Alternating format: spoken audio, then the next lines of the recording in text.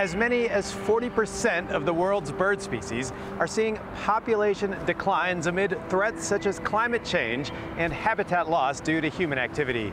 In California, another year of crippling drought has raised concerns about the plight of the state's annual winged visitors who travel along a route known as the Pacific Flyway that stretches from the Arctic to the tip of South America. Birds are able to do things that the rest of us can only dream about. With no map, with no food or shelter, these small voyagers fly from one end of the earth to another. They can navigate this globe with just their wings and their body. I just find that fascinating. California's Sacramento Valley is an important stop for millions of birds on a migration path known as the Pacific Flyway. I envision them as these highways in the sky. So for birds that breed in western Alaska, they'll come down our coast or through the valley. Many of them seek shelter at this wildlife refuge, but they need water. And with the western U.S. in the third year of a severe drought, there's not enough of it to go around. This is a permanent wetland that we managed for this summer.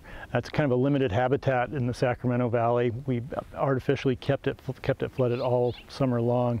And then to the west here, these are our seasonal wetlands, which did not get any irrigation this summer, and a good portion of which aren't going to be flooded this fall or winter. Historically, this area was covered in vast wetlands, but 95% of those are now gone, converted for agriculture, protection from floods, and other human uses. But the birds adapted to a new wetland habitat in the valley's flooded rice fields, where the majority of U.S. short and medium grain rice comes from.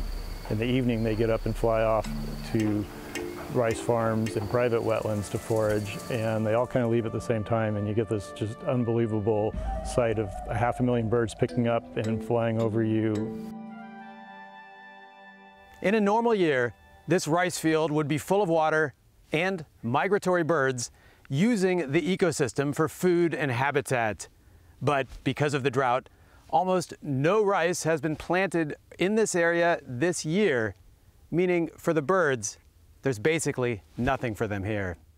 I order the water, they fill the canal up, and then I open the screw gate, and it opens up the big door at the bottom here, and then the water starts to flow. Don Bransford, a third-generation rice farmer, is experiencing the effects of the drought firsthand. He's only been given 14% of his usual water allocation, not enough to safely keep the fields flooded. As a result, there's nothing planted on his more than 700 hectares of rice fields. It's a problem for him and for the ducks and geese who would usually be starting to arrive for the winter. Actually, this is the first time ever that all of this land's been fallowed. Many birds will still come to the valley this year, but some may change their route, flying in longer stretches to avoid other places on the flyway even more ravaged by the drought. And with less than half of the rice fields flooded, they'll be fighting for space and resources, which can lead to disease and other stressors.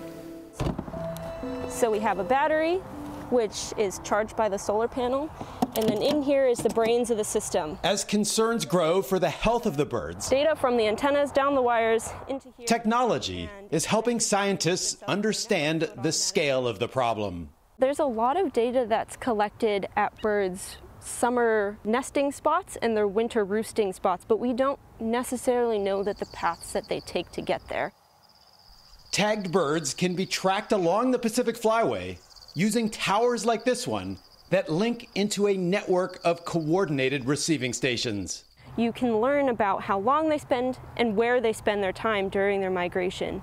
So that is becoming more of a conservation hot topic as we want to conserve both the nesting and the roosting places in the summer and winter, but also those very important critical stopovers. If they don't have a safe place to rest and eat on their migratory path, they're not going to do so well. There was one in this field. Conservation groups also work with the rice farmers, using grant money to encourage them to flood their fields to provide habitat for the birds. Around us, all you can see are fallow fields, and this field is fallow as well. It's not growing rice. And many growers in the Sacramento Valley this year, and any year, you know, they don't necessarily have all the water they need to grow a crop on every acre. And so we incentivize farmers to flood for a short period of time in what we're called the shoulder season. But this year, with reservoirs at dangerously low levels, many farms barely have any water.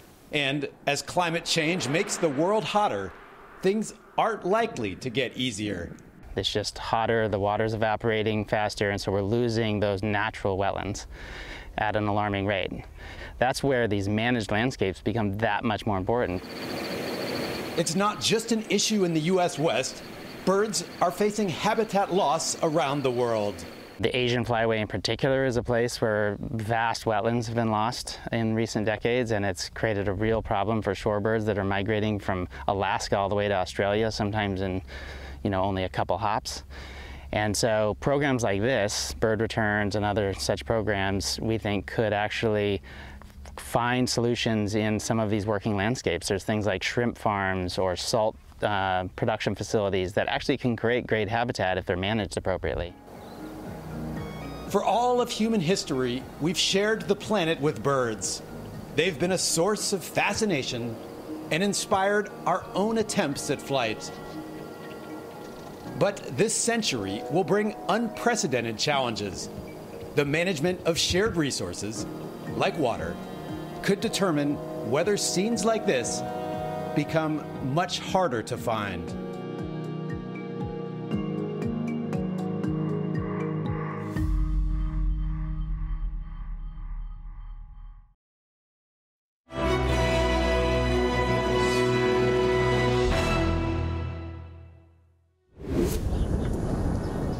Xuân Thủy National Park is one of the most diverse wetlands ecosystems in Vietnam. Its mangrove forest covers an area of nearly 15,000 hectares in Nam Định province, and it's home to about 1,300 plant and animal species. But this is what makes Xuân Thủy special: migratory birds. It's the biggest ground for migratory and water bird species in northern Vietnam, hosting more than 200 species, including 9 endangered ones. The migratory season for shorebirds has started, and these are among this year's early arrivals. No rush to feed right now, but as thousands of birds begin to arrive, the competition for food will intensify. Lê Tiến Dũng has been a ranger at Xuân Thủy for more than 20 years. Từ tháng 8 đến tháng 11 âm lịch, khi mà gió heo may nổi lên, thì các cái đàn chim di cư từ phương Bắc bay trở về vườn quốc gia Xuân Thủy rất là nhiều. Đây là một cái trạm dừng chân trung gian, nó như là một cái sân ga bến bãi để cho các cái loài chim dừng ở đây để nạp năng lượng. Vietnam sits on one of the world's greatest flyways for migratory birds, the East Asian Australasian Flyway. Extending from Arctic Russia and North America to the southern limits of Australia and New Zealand, it sees the migration of millions of birds every year. Many species on the flyway stop in wetlands along Vietnam's long coastline.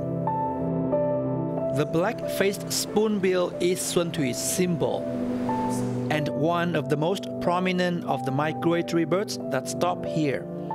Listed as an endangered species, it reportedly has a population of about 4,000 around the world. In recent years, between 50 and 70 birds arrived at Xuân Thủy during migrating season. Many of these birds face increasing peril. It's estimated that just 200 breeding pairs of the spoon-billed sandpiper remain in the world. Only 4 were spotted at Xuân Thủy National Park last year. just one example of a worrying trend.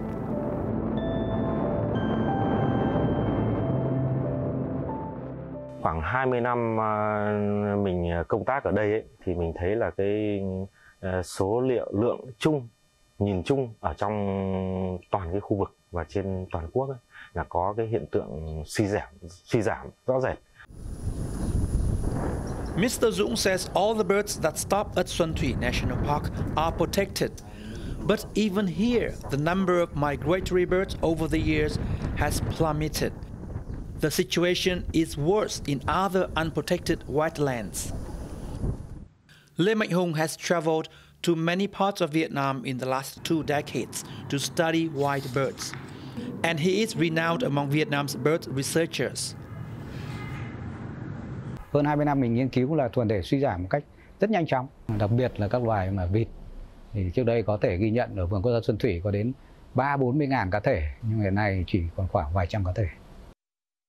Experts say the key factors behind such declines are man-made. Thì cái mà theo mình nghĩ cái quan trọng nhất, cái nhân tố quan trọng nhất hiện nay là cái mất sinh cảnh sống. Rồi từ cái mất sinh cảnh sống phát triển những cái loại hình kia thì nó bắt đầu đến tác động của con người. Từ tác động ô nhiễm cái nguồn nước, tác động ô nhiễm nguồn thức ăn.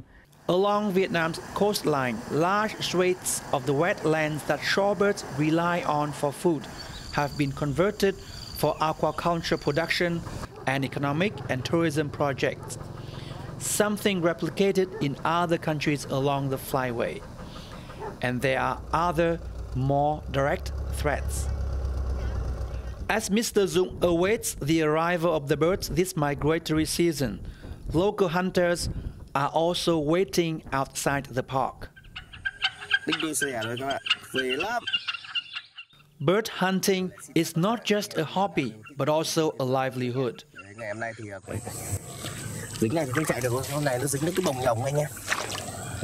Aside from catching birds, they sell tools such as nets and equipment that plays bird sounds to lure the birds into traps. Giá vạc hiện tại thì nó đang nhích lên rồi. Giá chim thịt là 70 anh em nhé. 70 là giao cho lái buôn. Còn bán cho dân ăn thì vẫn được 85, 90 đấy. A night's hunting can yield up to 40 birds.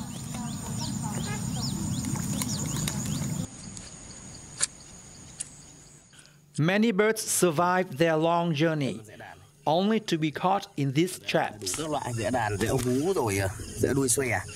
There's no estimate of how many such birds end up on dining tables in Vietnam, but dishes made with them are prized as local delicacies, and demand is high.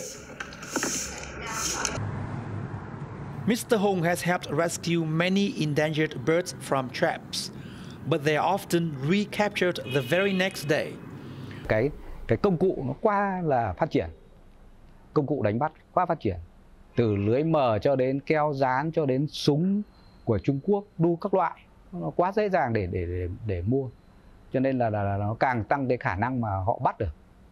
Ngày xưa là họ chỉ có dụ đơn giản thôi, thì 1-2 cá thể, nhưng bây giờ họ tận diệt. Đấy là cái vô cùng là nguy hiểm hiện nay. Mr. Hùng says many hunters are unaware of regulations banning the hunting of wildlife or migratory birds. For this man, hunting is a way of life. He's even set up his own YouTube channel to share his experiences. Dịch trời các cô chú anh chị ơi. Dịch trời nhau. Quá đã, quá đã.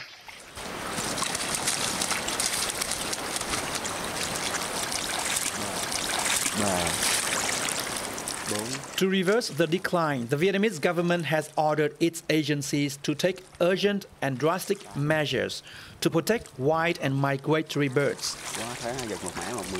It's also organized training for police and forest rangers to identify endangered birds. But some fear it could take years before such measures begin to make any real difference. Experts and rangers like Mr. Dũng say the protection of migratory birds requires concerted effort from countries all along the flyway. and until they come up with a lasting and coordinated solution, thousands of birds will continue to end up in traps and on dinner plates across Vietnam.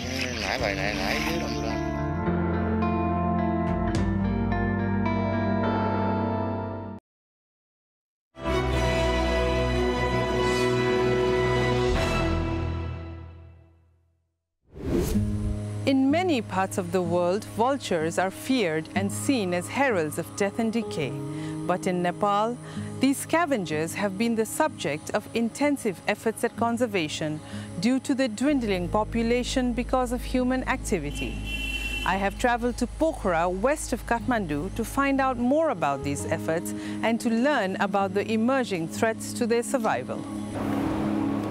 In areas of the Himalayan region, the value of vultures is deeply rooted in local cultures. For example, sky burials are still practiced, where vultures are allowed to feed on the remains of dead people. In Hindu mythology, a vulture is the carrier of the planet Saturn. Yet, vultures are still viewed with fear and disgust in Nepali society. Nepali सोसाइटीमा गिद्ध भन्ने प्रजाति चाहिँ अब नमन पराइराखेको जस्तो अवस्था हो तर अर्को पाटोमा हेर्ने हो भने चाहिँ जुन हामीले अब हिन्दू कल्चरमा बेस भएको हुनाले रामायणको स्टोरी सुन्दाखेरि चाहिँ जस्तो जटायुले चाहिँ सीतालाई चाहिँ प्रोटेक्ट गरेको भन्ने हिसाबले गर्दाखेरि चाहिँ त्यसलाई अलिकति अनि जस्तो गिद्धै भनेर चाहिँ हामीले अवेयरनेस गर्न ट्राई गर्दाखेरि चाहिँ एकदमै गाह्रो जस्तो खालको हुने भयो अनि त्यसले गर्दा हामीले चाहिँ यसलाई स्विच गर्नलाई चाहिँ अब अर्कै वेले जाउँ न त भनेर हामीले चाहिँ मोर जटायु रेस्टुरेन्ट गिद्ध रेस्टुरेन्ट नभनिकन जटायु भन्ने वर्ड चाहिँ बढी हामीले युज गर्यौं कि उहाँहरुलाई चाहिँ अन्डरस्ट्यान्डिङ गराउनलाई चाहिँ Jatayu restaurant is a special kind of restaurant. It's not for people, but for vultures. These so-called vulture restaurants are dotted across Nepal. They get animals that die, skin them, and feed them to the vultures. Jiwan Gurung has been working here for the past year, following in his father's footsteps. Jatayu restaurant भनेको अब लोभ हुन लाग्यो गिद्धलाई बचाउनलाई नि restaurant राखेको हो गिद्धले खाने restaurant अनि फेरि खुवाउने नि कस्तो छ भने मैले मारेर खुवाउँदिन जब गाई गोरु मर्छ अनि बल्ल तब खुवाउँछु. Not too long ago, vultures were at risk of extinction across South Asia. Here in Nepal, the populations of some vulture species declined by more than 90% throughout the 90s and early 2000s. Research showed that exposure to diclofenac, an anti-inflammatory drug for cattle, was causing kidney failure and killing vultures unintentionally. At restaurants like Jatayu, the vultures are fed carcasses free of these drugs. Such operations recognize the huge role these raptors play in maintaining ecological balance. विश्वमा जटायु र Maori एउटै माने मैले संसारमा भएको पशुपन्छीहरू मरेका बनाउने सडेकाहरूलाई सफा गर्दै हिँड्ने चाहिँ पिचिकार गिद्ध रहेछ. Their diet of carrion allows them to safely dispose of dead animals without harming other creatures. Without these scavengers, wildlife, livestock, and humans would be at risk of major diseases. Yo vulture भन्ने एउटा species हो जुन चाहिँ biodiversity एउटा अंग पर्छ अनि कुनै पनि एउटा स्पिसिसको चाहिँ आफ्नै महत्त्व हुन्छ यो उसमा अर्थमा किनभने विभिन्न क्रियाकलापहरु चाहिँ उले गरेकोबाट चाहिँ अरुमा चाहिँ सहयोग भइरहेको हुन्छ. अब यो यसले गर्ने जुन यसको आफ्नो ड्युटी थियो इन्भाइरोन्मेन्ट क्लीन गर्ने अब त्यो चाहिँ हट्दै गइसकेपछि सोसाइटीमा पनि जस्तो अब रेबिजहरु चाहिँ बढी फैलिने त्यस्तो अवस्थाहरु देखिन थाल्यो. Efforts by activists have led to the establishment of 7 community-led vulture restaurants and multiple vulture conservation areas around Nepal. And a multilateral approach to ban medicines such as diclofenac in South Asia has helped to increase their population in less than 15 years. But while vulture conservationists are working on threats such as carcass poisoning and the destruction of their nests, newer man-made threats are on the horizon. They include the impact of a brand new international airport that's just been completed in Pokhara. कुनै पनि flight take off र land गर्ने certain फिटको बिचमा चाहिँ bird movement विशेष गरी ठुला चराहरूको movement अथवा चाहिँ चराहरू धेरै जमातमा मुभमेन्ट भयो भने कोलिजन रिस्क हुन्छ भनेर भनिएको छ र त्यो ठ्याक्कै एयरपोर्टको सिनेरियोमा त्यही छ कन्डिसन र अर्को कुरा चाहिँ त्यहाँ पाइने 3टा स्पेसिस चाहिँ क्रिटिकली इन्डेन्जर जुन रेगुलर मुभमेन्ट गर्छन् वरिपरि नेस्टिङ कोलोनी पनि छ भोलि दुर्घटना भयो भने त अनि ती पनि मर्ने भए आफ्नो ठाउँमा छ अब म्यानुअल क्याजुअल्टी पनि ह्युमन क्याजुअल्टी पनि हुने भयो त्यो आफ्नो ठाउँमा छ र एयरपोर्टको स्टोरी पनि क्लोज हुने भयो Nepal's rapid hydropower development poses another danger, the risk of electrocution. This rural area of Tanahu, about 50 kilometers from Pokhara, was once a safe haven for the birds. Together with the local government, the community here built a farm where they would bring old cows and buffaloes. When they died, they were then fed to the vultures. But high-power tension lines for hydropower generation have now become a problem. 80-85 वटा गिद्ध हाम्रो मरिसके त्यहाँ जब खाएर त्यो अलिकति ओजन हुँदो रहेछ त्यसको उड्दाखेरि त्यसलाई बेग लिन पर्न चाहिँ अलि परसम्म उडेर जाँदाखेरि त्यो गएर त्यहाँ माथि बस्न खोज्छ या बस्न खोज्छ या ठोकिन्छ त्यो Conservationists like Hemanta have spent their whole lives working on saving vultures. As new threats evolve, they must also find new ways to mitigate them.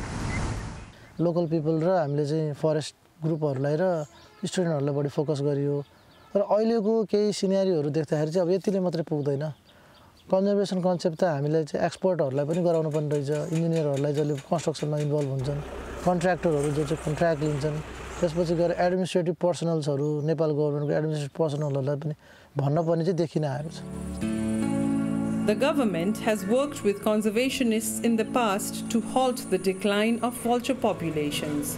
But with economic and technological development giving rise to new threats, much more work lies ahead to ensure that vultures continue to play their vital role in Nepal's fragile ecosystem.